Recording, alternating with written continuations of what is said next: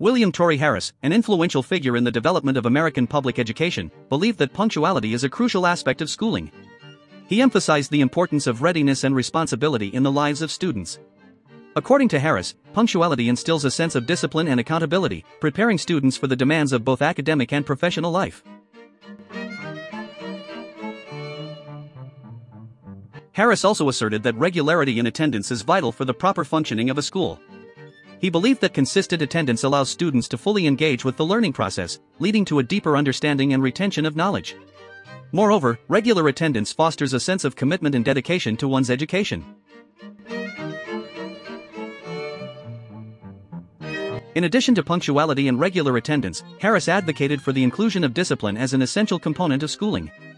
He viewed discipline as a means of cultivating self-control, respect for authority, and adherence to rules and regulations. Harris believed that a structured and disciplined environment is conducive to effective learning and character development.